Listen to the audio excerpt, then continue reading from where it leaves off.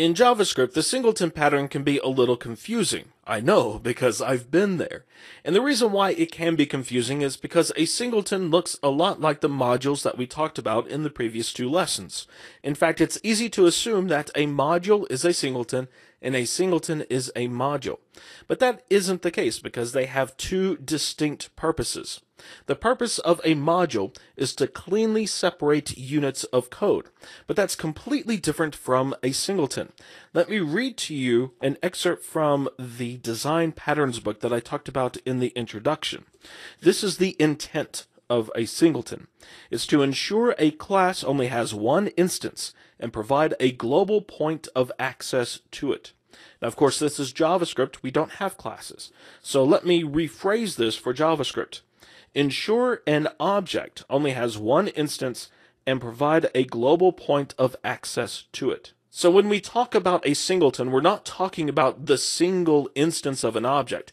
We're talking about the thing that ensures that there's only one instance of the object and provides access to that one instance. So in order to show you the difference between a singleton and a module, we're going to reuse the DOM utility module code from the previous two lessons, but we're going to write it as a singleton in this case. Let's start by creating our DOM variable, and I'm going to use an immediately invoked function to contain all of our code. We need our counter variable, which we called _counter, and let's initialize that as 0.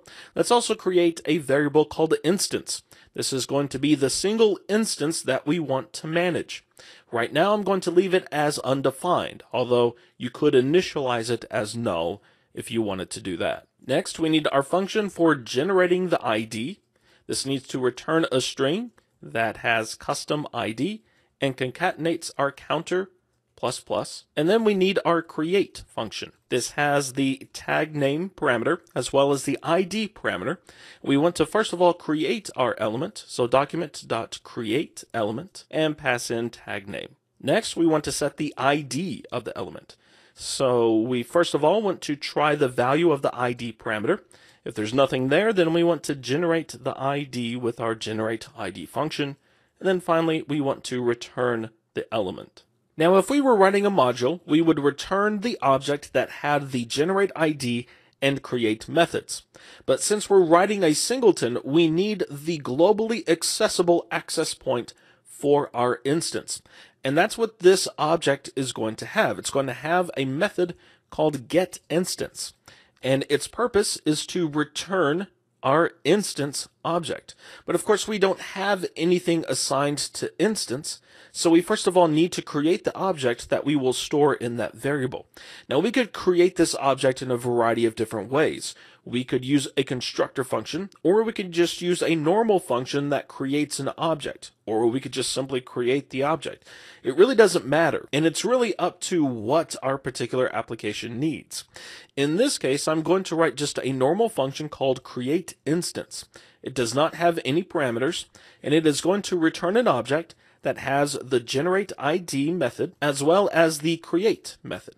And we will use this function whenever we call the getInstance method. So we first of all want to return instance, because if there is something assigned to instance, then we want to return that. Otherwise, we want to assign a new object to the instance variable. And we will do so by calling the createInstance function. And so this is the key to our singleton. We only have one instance. So it doesn't matter how many times we call this getInstance method. We get the same object from this method. So let's go over to the browser and let's see this code in action. Let's create an element. We will call the variable el, and we will use dom.getInstance, and then we will call the create method. Let's pass div to create a div element, and then let's check its ID. Now, obviously, if you were going to call create or generateID multiple times, you would want to save the instance to a variable. So let's create a variable called instance, and let's set it to dom.getInstance. And then we could test to see if we have an actual singleton. So we could check to see if instance is equal to dom.getInstance. And we can see that that is true.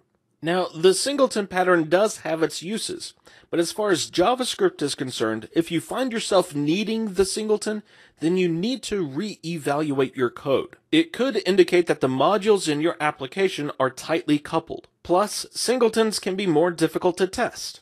And of course, this doesn't mean that you have to avoid the singleton at all costs. They are useful, but just be careful when you use them.